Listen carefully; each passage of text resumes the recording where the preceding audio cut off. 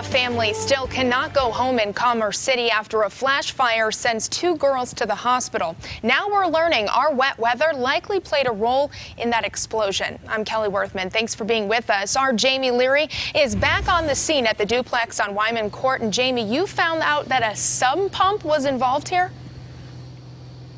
Yeah, that is correct. Investigators haven't determined what gas caused the flash fire, but they have determined that the highest concentration of that gas was discovered in the home's sump pit. Now, they also say that the weather did play a role. They said as the water table rises, it causes that gas to get pushed through the ground, rising to the surface, and then escaping through whatever means possible. It's still unclear how those gases were ignited, but when it happened, the 2 girls, ages 15 and 11, were seriously burned. Firefighters responded to the duplex just before 7 o'clock yesterday morning. The flash fire caused an explosion powerful enough to break windows and damage walls.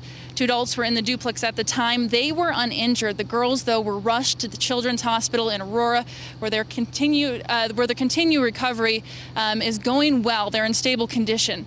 Now, families in both units have been displaced until repairs can be made. 10 people in total were impacted. The fire chief told me today that there is no danger to the community. He says sump pits are actually really reliable these days. As far as this particular sump pit goes, though, investigators have yet to determine if it was actually up to code at the time of the flash fire.